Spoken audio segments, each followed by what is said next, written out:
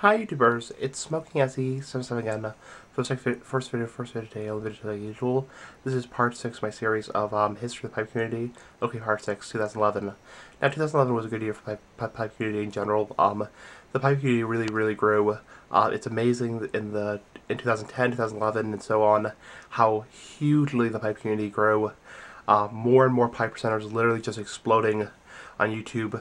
In 2011, people did tobacco trades, all that kind of stuff. I was on YouTube in 2011 doing videos on a regular basis, so it was just a great year for the pipe community, and the pipe community just grew and grew and grew more and more and more.